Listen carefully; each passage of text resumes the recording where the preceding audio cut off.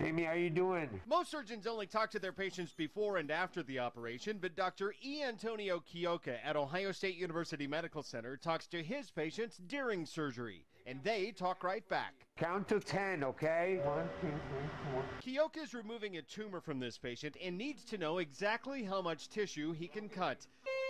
The person in the OR that day was Amy Norris. Within 48 hours of her surgery, she was back home and back to playing her violin, something she still remembers how to do, even though she hasn't done it in years. Oh, I just think it's amazing. You know, I know 10 years ago they wouldn't have been able to do that. You know, and it just amazes me that Dr. Chioca has that ability. Just by talking to Amy, it's obvious this type of surgery helps, but you can't help but wonder if it hurts. The answer is no. You can do a local anesthetic on the skin, but then the skull and the brain have no pain fibers, and that's why we can operate on them. Doctors will check on Amy every few weeks, but for now, her cancer is gone, and her life is getting back to normal. At Ohio State University Medical Center, this is Clark Powell reporting.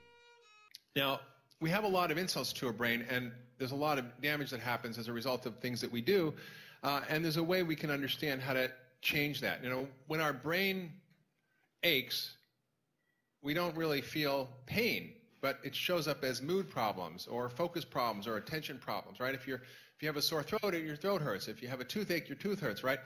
But if your brain hurts, what happens? You have ADD, you have autism, you have depression, you have dementia, you have cognitive loss. These are things that happens to your brain as your system becomes imbalanced. And so what we're going to learn about is how if you change your body, you'll change your brain. The inputs you put into your system create the outputs.